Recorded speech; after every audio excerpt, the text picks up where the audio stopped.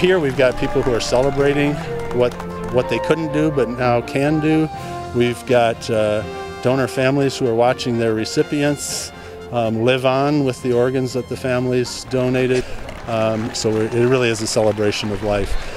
It's such an amazing change to watch them going from being so sick to being healthy and well and being able to participate in something like a 5K. And so the services that we're able to offer the community through our heart transplant program is incredible. Looks like we got a sprint to the finish coming through here. It's really a natural partnership for Spectrum Health and the Transplant Games of America to partner up, because we're so committed to that level of care. And so when families are in the most need, when they're in crisis that threatens their very lives, we mean to be there for the community. So what better way to show that and to work with those families than through an event like this. Caden was 16 months when he received his transplant. Even seeing the people here today that are volunteering through DeVos, and they're coming up and saying hi to Caden. And it's just neat to see the family that we've established through this whole process of Caden's kidney transplant. 3, 2, 1, and go!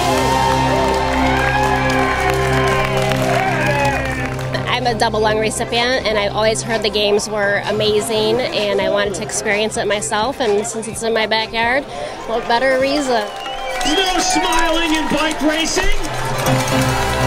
You know, it's amazing to think that, 2 years ago there was not any heart or lung transplant in Grand Rapids, and now we're the host of the Transplant Games.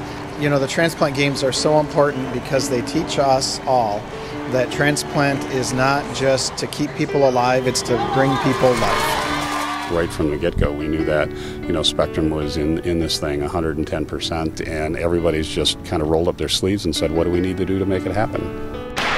I'm very proud to be a Spectrum Health employee today, to watch all of our staff members out here. We had 330 volunteers, and it's just been a wonderful tribute to Spectrum and the things that we do with our transplant programs, and I'm very proud to be part of it. It's not about winning or losing here in reality. It's about, is everybody participating? Is everybody making that effort to make the best of their second chance in life?